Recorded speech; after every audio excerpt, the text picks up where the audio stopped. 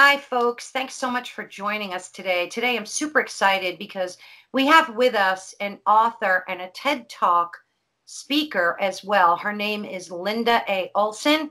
And just to give you a little background about who she is and what we're going to be covering today, Linda Olsen is an international speaker and a very sought after story expert. She's also the founder and CEO of Wealth Through Stories. And of course, I'll post her website for you. This former dean, marriage and family therapist, and award-winning entrepreneur combines decades of public speaking and writing experience with her own moving story to form the basis of her book, Your Story Matters. Own your story and tell it with clarity, confidence, and impact. So today, I'm super excited to be able to speak with Linda. Linda, thank you so much for joining us.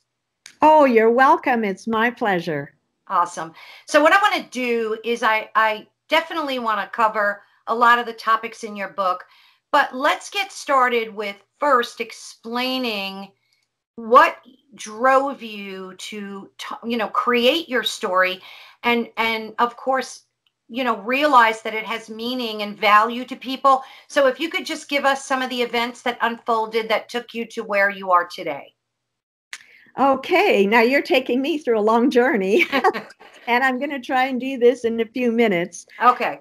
It really takes me back to my story, which started as a young girl, 14 years of age. Through a tractor accident, my precious 2-year-old brother was killed. I was the one driving the tractor. So as you can only imagine, that was a long journey to healing, a very long journey. And when I came to that place of complete healing, something about story just intrigued me, just the idea of story. I mean, if somebody had asked me a few years prior to that what my story was, I probably would have said, I don't think I have one. But when I came to complete healing, I began thinking a lot about and doing some research on story. And I thought, if story is so important, why aren't we all telling our stories every day? And I realized there are 3 key things. One is most people don't think they have a story. Mm-hmm. Secondly, if they could come up with something, they don't think others are really interested in hearing it.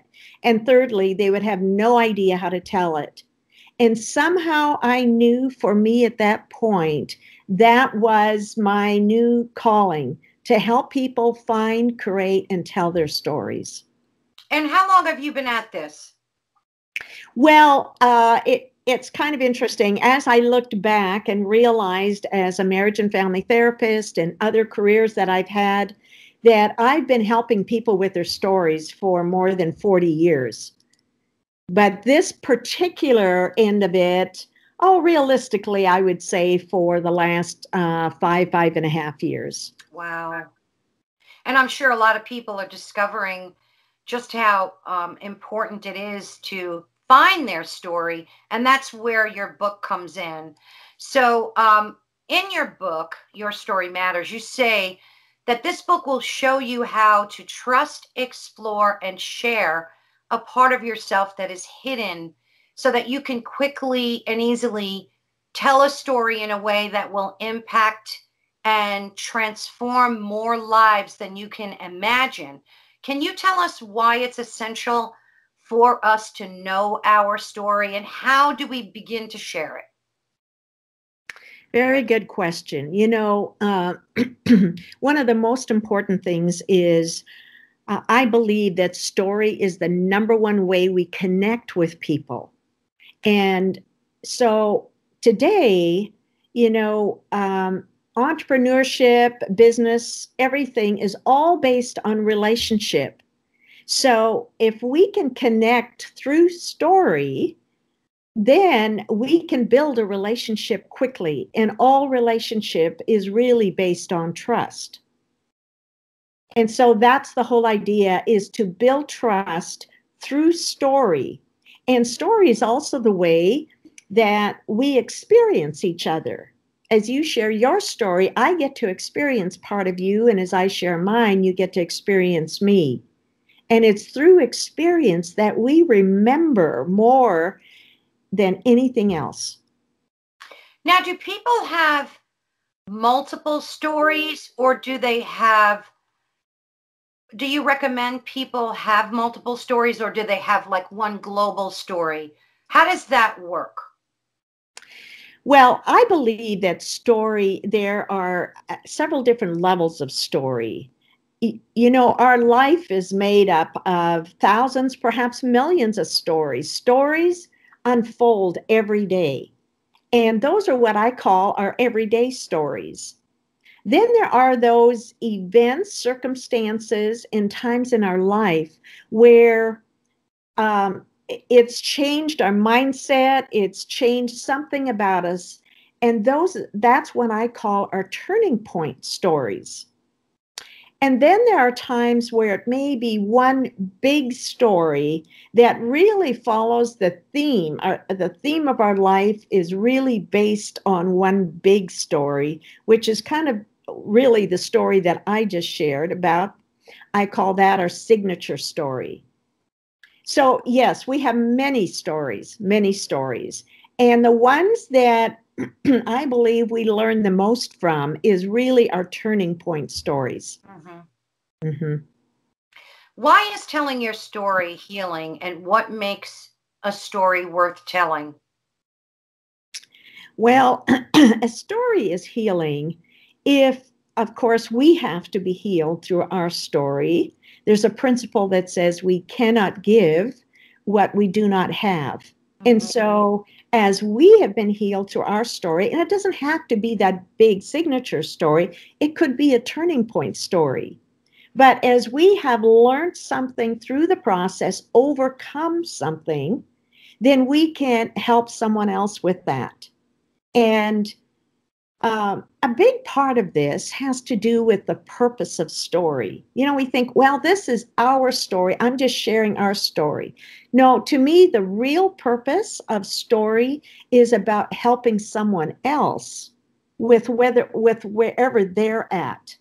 And that's where it becomes real significant. That's where it becomes healing for others. It's identifying with them, coming alongside their pain, their problem, their conflict, whatever that may be. Yes. Mm-hmm.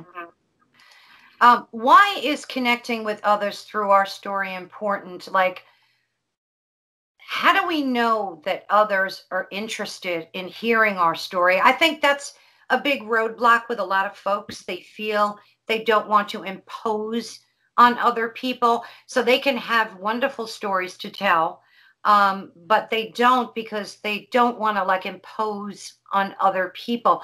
Not everyone is going to write a book, right, to tell their story, but they can still tell their story, correct? Absolutely.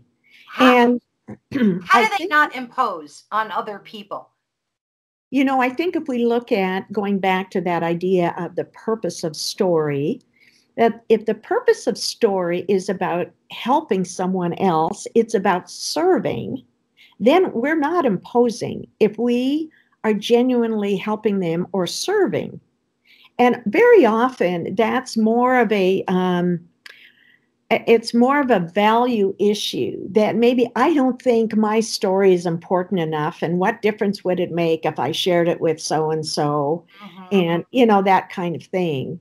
But the thing is, if we are truly helping someone, coming alongside them and identifying with their pain and let them know it's all about them, it could be as simple as you're having a conversation and you ask them permission and say, you know what? Are you okay if I just take a minute and share a little bit about my story?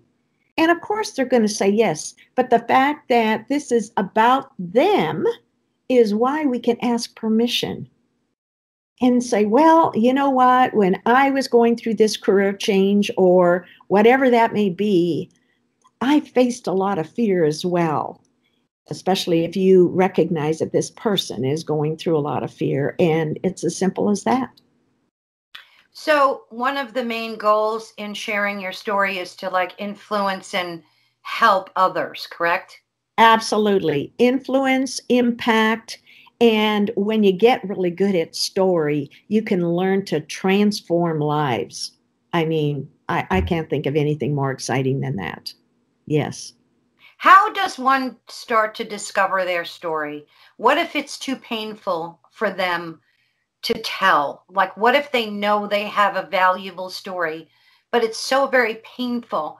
How does one get to that place where they can tell their story? Well, that is a very good question. That often, especially the big stories, are very painful. And if we have not worked through enough of that pain, then it's probably best to hold off on sharing that story.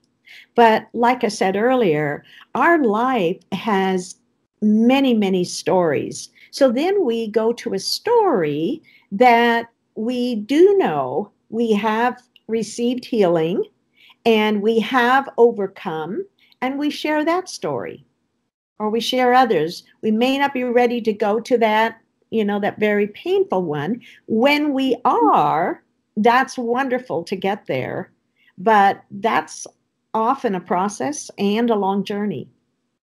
Do you recommend people that find themselves in a painful situation and want to discover and share something good of it? Do you recommend they seek a therapist beforehand? Like, how does that typically work? Yes, I truly do recommend that. A therapist, a coach, a professional, someone who can help them dig deeper into their pain and help them to get to a place of recovery. Absolutely. Yes. Does make sense. Now, in today's day and age, especially with a lot of our youth, attention spans are very limited. And the internet is like teaching that modality by making everything 2 minutes, 3 minute video. Folks just don't read and watch things in length anymore, as you know. How do you approach someone with a very short attention span? How do you deal with sharing your story in today's environment?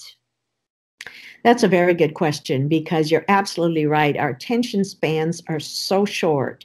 And so, a big part of my training is really helping people take their story, regardless of how big a story it is, and share it within 2 minutes, at the most 3 minutes. And so, for example, if somebody were to watch my TED Talk, we were given 10 to 12 minutes at this for this TED Talk event. And what I really did, now you wouldn't know that unless you're hearing what I'm saying now, but my TED Talk is really a matter of 5 or 6 2-minute stories. And I just weaved them all together and kept and grabbed attention and kept attention through story. But that's really what it is. So if somebody has a big story, you still share it in 2 or 3 minutes, but make that part of the story has a point. For example, if you're a speaker, that part of the story has a point before you move into another part of that story. And that's that makes sense. That makes sense. Mm-hmm. One thing I also wondered about, I noticed that a lot of the folks I come across, they don't really, and I'm not trying to be Debbie Downer or negative, but they don't really want to hear your story. They want to tell their story. And I do run into, I'm sure you do as well.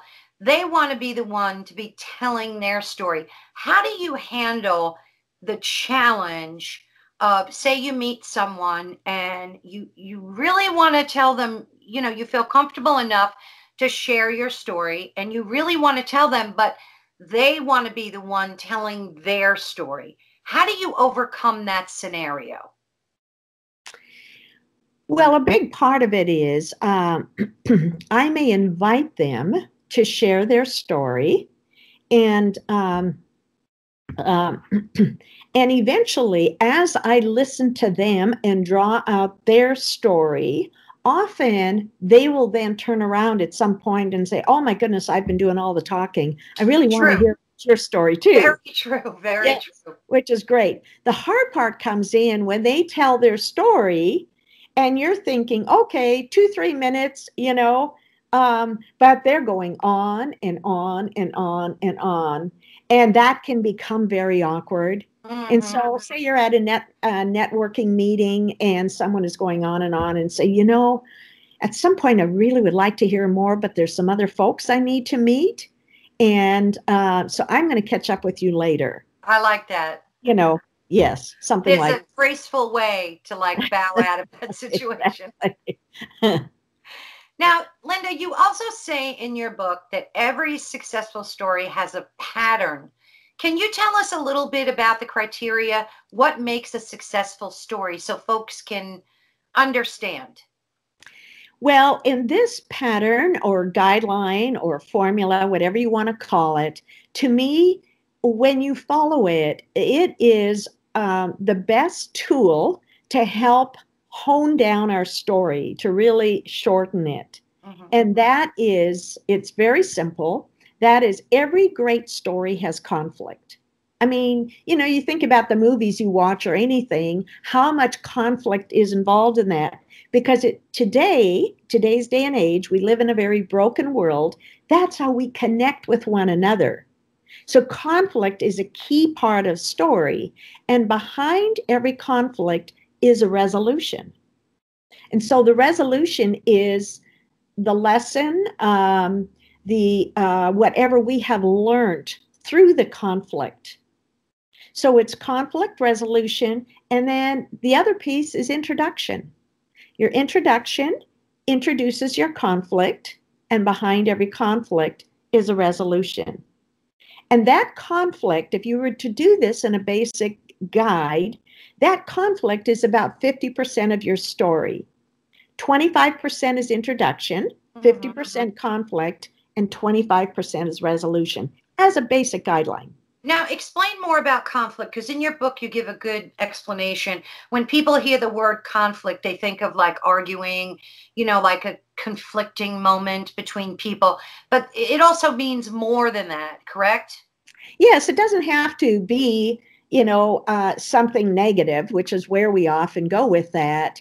It can be basically making, as simple as making a decision. Do I do this now, or do I postpone this until later and focus on this now? So it's really like a decision making. And if you think about that, if you, I've never done it, but if you trace the number of decisions you make in one day and considered those decisions as conflicts, I'm sure we would all be amazed because we just do that automatically. Absolutely. We're conflicted about so much in our lives. I think we just don't think about it. All right. So true. So true. So how does a person use this conflict to tell their story?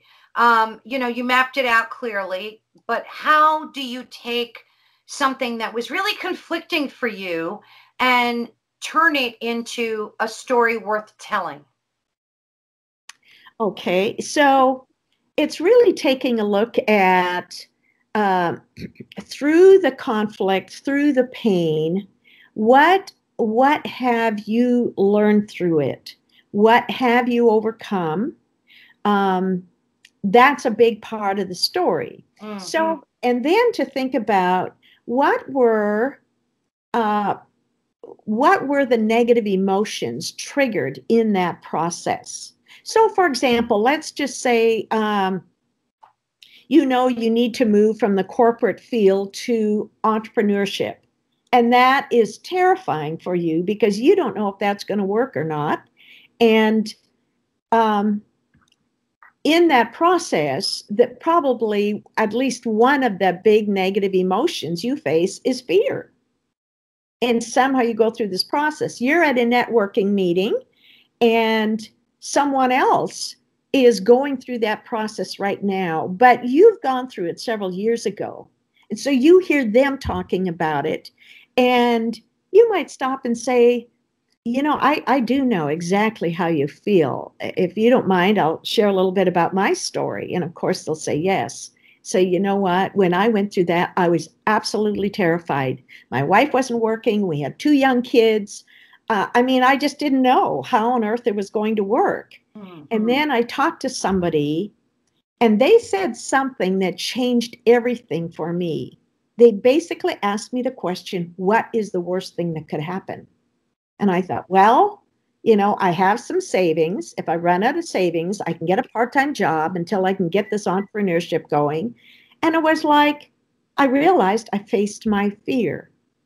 And it could be something as simple as that. Now you've identified with your story, you've identified with their fear. In this case, it may be similar kind of story. Mm-hmm. In another case, it could be something entirely different, but the emotion, the negative emotion is Is similar. there, right, right. Now, do you recommend asking for permission to tell your story, or is it just better to have it come out naturally? Like, what's the best way to go? I think it depends on the situation. If this is, like I said, if this is truly about them, for example, if it's your client coming in and this is about them, at that point, I recommend you asking them permission because this is their time and say, would it be all right if I shared a little bit about my story? If you're at a networking meeting and you're just kind of chatting at that point, I would just Just let probably, it flow. yeah, Yeah. yeah. Mm-hmm. So, how do folks document these stories? Because, like you said, we can have one major story and then thousands of other little stories. Do you recommend them journaling? Do you recommend they try to write a book about it? Like, what's the best process to be able to, have your stories have meaning to share with other people? Because we're not going to remember 1,000 stories that are worth telling either. Here's the best part. You don't have to remember 1,000. If you have three, I usually recommend 3, 5 at the most, key stories that you kind of have in your back pocket. And you can, yes, I do recommend writing them down as a journal. And the more you give these, and basically it's like, well, how do you find those stories or how do you know what to choose? The key is look at who your target audience is and what their biggest problems are. And when you have their biggest problems, say, what are the key emotions they are facing? Well, for example, because fear is the number one negative emotion that we all face, that you definitely want to have a story that that refers to a fear that you went through. So fear would be one. Anxiety is often high on the list as well.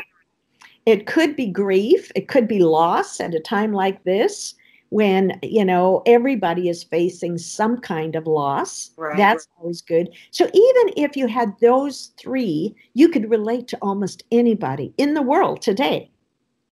Fear, anxiety, and loss.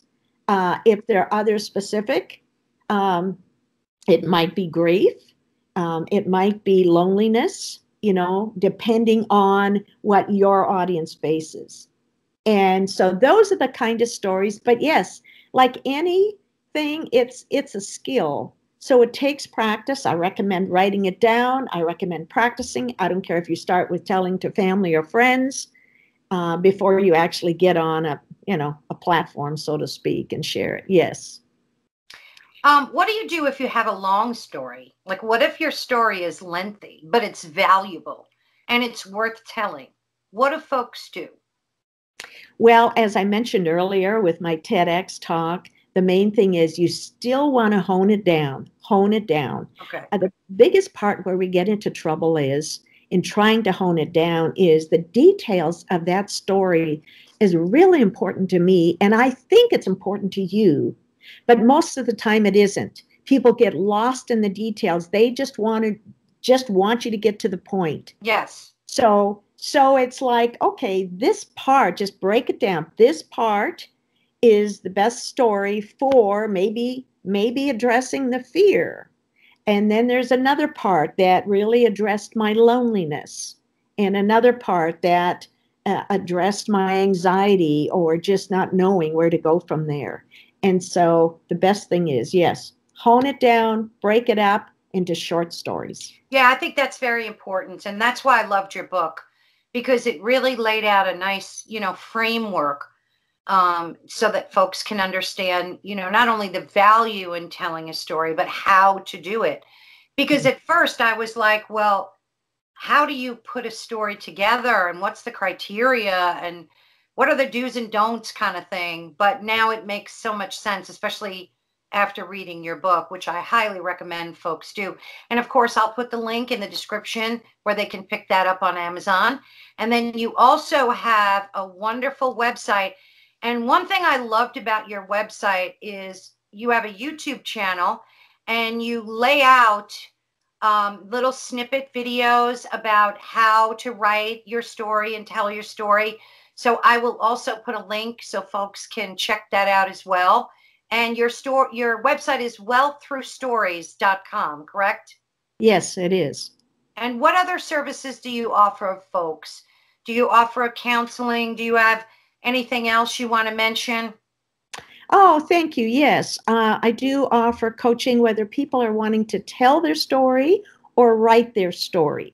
My mission is to impact 1 million people a year through story. Nice. And, those are the two major ways. So, yes, whether it's the YouTube or a video blog, I do that weekly. And then twice a year, I offer a 2-day, it's called Wealth Through Stories Live. It's a 2-day retreat. And it is a fun way to learn the foundation of story. I mean, people come not having any idea if they have a story. They leave very confident, not only that they have a story, but know how to tell it. And where is this retreat? That retreat is actually, I live in California. And so it is in Southern California. That's the area, and you can find that on the website. The other thing I just started recently in the last few months is I do 5-day challenges based on story. So the one coming up is that I just did one on create a transformational story. So in 5 days, I will have it's a 1-hour Zoom call each day. Mm-hmm. And we'll take them very basic step by step to do this. And it's fun. Usually it's just like $17, and you get, 5 hours of solid information on this. Wow. Now, is this with other people as well, or is this a one-on-one? No, this is with a group. A group of people. Yes. Oh, what fun. Yeah, it is. It's a lot of fun. Yes. And when is your next one? So the next one actually starts August 24th. I'm going to have to jump on there. Yes, that'd be great. I'd love to have you. That sounds like a lot of fun. Yeah, so if anybody wants more information on that, they can email me, Linda, at wealththroughstories.com. Yes. Great. And of course, I'll have that running across the screen as well. Well, thank you so much. I am so intrigued by this whole premise of finding your story, telling your story. And your book is the kind of book you have to really read twice, because there's so many awesome nuggets of information in there. So I'm definitely going to be rereading it, and I'm going to join in your Zoom party as well. Oh, good. Great. Thank you. Anything else in closing that you'd like to add that our folks might want to hear? Well, I want them to know above all that whether they feel like it or not, they have an important story. Everybody has an important story. And it's not just any story. It's a story that can help transform lives. And we may not feel that right now because, like I said earlier, story is a skill. But there are people like myself that can help draw out that story, find out what it is, and how you can use it. And so I want them to know their story matters. Absolutely. One last question.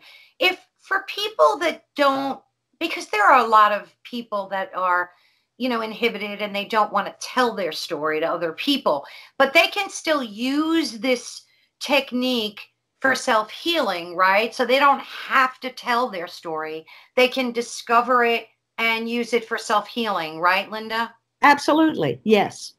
Yes. Great. Good. It's, you got to make sure you cover everyone's bases, right? Oh, yes. We all come Well, from different places. that's right. That's right. Well, thank you so much. And I hope we can speak again in the future. I'm sure you have other books that are just as valuable, and I'd love to talk with you again sometime. Oh, thank you so much for the opportunity. Thank you so much.